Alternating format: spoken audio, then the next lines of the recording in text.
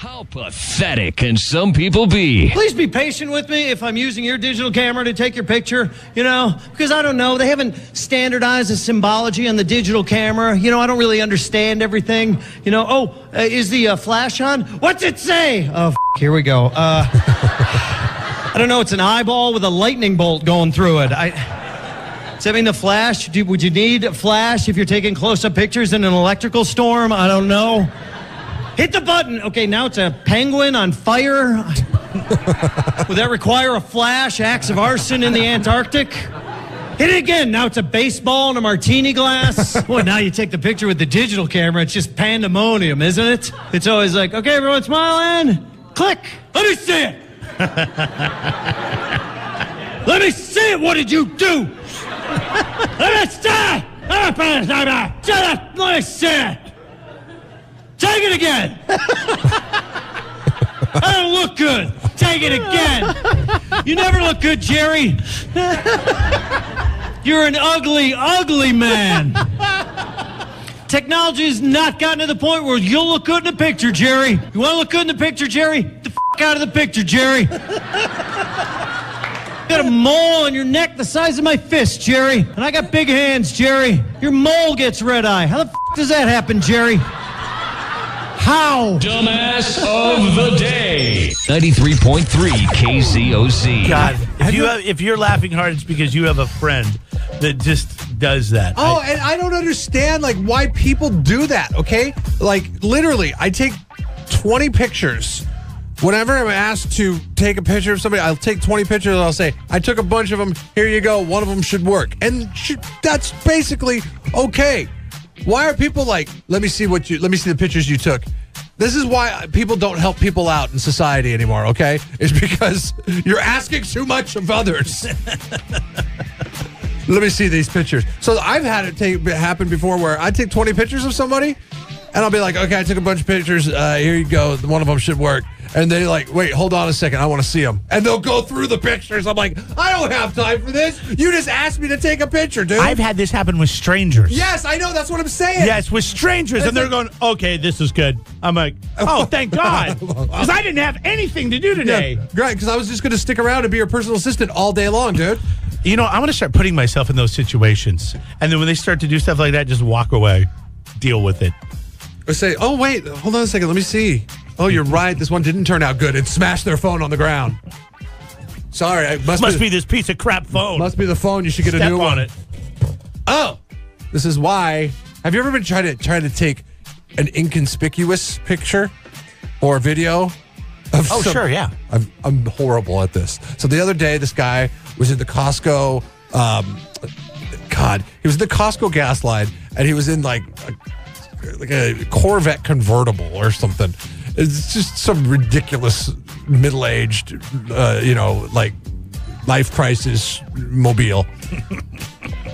And the guy had this hat on that was like a rainbow fedora with a with a propeller on top of it, like it was a beanie. That's a must-take right there. I was like, God, I got to take a picture of this guy because this is like one of the funniest things I'll ever see. And I'm sitting there and I'm at my gas pump. And I can't bring myself to do it. I can't bring myself. Are you pumping gas? I'm pumping gas, and I'm looking at my phone and I'm trying to be all conspicuous. But you're at the Costco line, so that everybody's around you and they're going to know that what you're taking, because everybody can see this guy. Everybody knew that, At some point, you just say, screw it, and you take the picture. I can't take a picture of somebody else. I can't do it. I bet you people would have applauded you. Yes, I know. I wish I would have thought of that. I know, but I can't.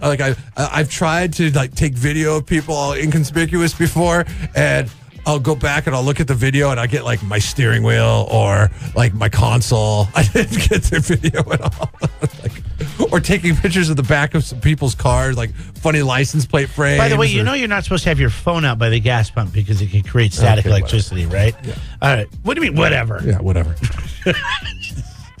Just trying to save your life and maybe a few other people that are around you, since it is Costco gas. Somebody on the Miami Dolphins organization is very good at taking inconspicuous video. Offensive line coach Chris Foerster has handed in his resignation in the wake of the video that surfaced with him. Really? Yeah. No, they're averaging 10 points a game. So what was the deal? I kind of heard a little something in the news. Weirdly enough, won 2 games this season, but did he get caught doing coke? Yeah, he was taking cocaine before a team meeting. So he was using cocaine. Somebody in the organization took video of him using cocaine. Well, what if it wasn't meeting. cocaine, though? Because I heard it was just a powdery substance. Well, he admitted to the fact that he did. Okay. Maybe it was, I don't know. I've heard people snorting Adderall. It's Miami. But still. If you have a prescription for Adderall, can you crush it and snort it versus, consume it, with a glass of water? I don't know. No, I don't think so. I think that's that leads to serious problems. I guess that's a thing now. Like that's West Virginia drug abuse right there. The millennials, this is what they do for fun. They crush up Adderall and they snort it. Don't say millennials. I think millennials in West Virginia do that.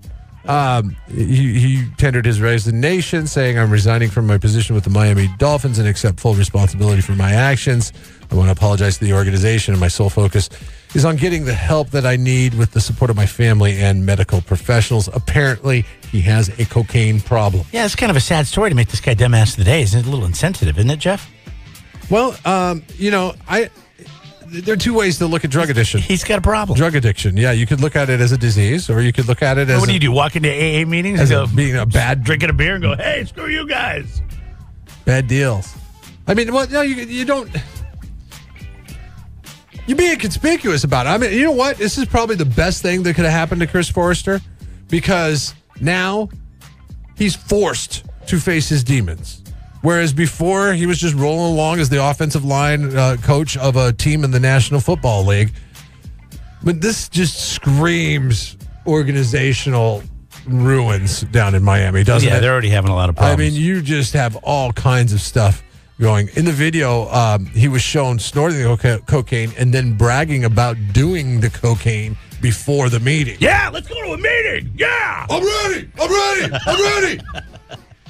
He looks like one of those guys, too, by the way. Let me ask you this. The woman who released the footage said her decision to expose Foerster had to do with the way the players have been treated for protesting the national anthem. Adam Gase. What? Adam Gase. I thought it's Gasey. It's Gase. Okay. Thank you, because I've been calling him Gasey this whole time. Like John Wayne Gacy? Yeah, like John Wayne Gacy. Oh, no. Okay, it's just Gase. Yes, it's Adam I thought there was an accent over there. Adam Gase has told players to either stand in the tunnel or stand for the national anthem. Okay. That there would be no protesting of the national anthem. So the woman is like, well... So she thought she'd take it out on this other assistant coach? She's like, you guys have bigger fish to fry than players protesting the national anthem when your offensive line coach is celebrating a line before going to the O-line meeting. Was he still doing his job okay? Okay, no. I know. This is a bad drug. Okay, it's illegal. 10 points per game. Can't have that drug in. But my question is an ethical question for you. You ready for it? What kind of person does it make her for secretly recording him? How conniving is that? And then turning him in? Not ethical, but here's the thing. Is like I said earlier, it's probably the best thing that could happen to him. He's obviously got a problem. That's how we look at this. Nothing to do with her or whoever this person is. People that secretly record you. She is not somebody I would trust myself around, okay? Let's just put it that way. If she's around, I am not saying anything weird. I am not saying anything off color. I am making sure I'm watching my P's and Q's. I don't want her around. I'm trying to get her fired now. You can't trust her. You can't relax at work because you never know when she's coming for you. Just don't do cocaine at work. You're fine. What if you're selling paper clips?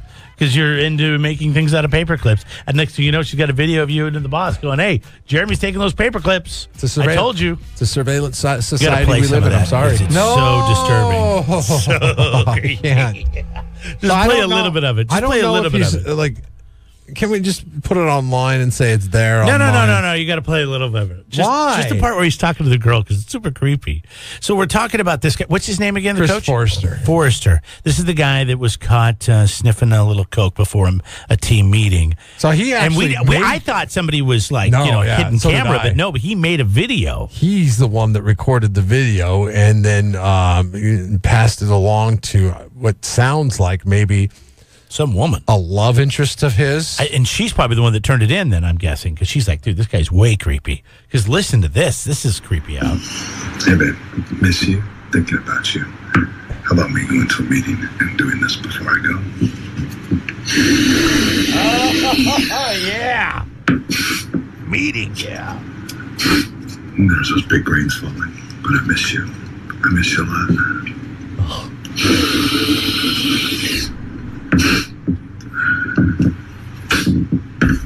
What do you think? Crazy? No, babe. It's gonna be a while before we can do this again. Because I know you're gonna keep that baby. But I think about you when I do it. I think about how much I miss you, how high we get together, how much fun it was. So much fun. The last little bit before I go. Okay. That's a creepy. It's like anytime you talk like somebody like this. Nothing tells the woman that you love her like doing 3 lines of cocaine before going to work. I do it for you because I think about you all the time, baby, and I just can't. When I see We do this so well how together. crazy people live their lives, makes me feel like the most boring person on the planet. When I hear people whisper like that, it realizes how creepy they sound. I'm not whispering anymore. Whenever we go to bed, I'm like, come on, can we just use like our 6-inch voices? I always tell my wife because she talks so loud and I'm trying to go to sleep. And then I start whispering to her and she's like, stop it. I don't like it when you whisper. I'm like, why? What's wrong with the way I'm whispering right now? Because the only time people whisper is like when other people are sleeping or when they're getting ready to choke you. Are you posting this? Can people watch it? Yeah, it's on our social media feed. It is not safe for work though. So I mean, if you're at work right now, plug in the headphones. Jeff and Jeremy in the morning. Jeff and Jeremy in the morning on 93.3 KZOZ.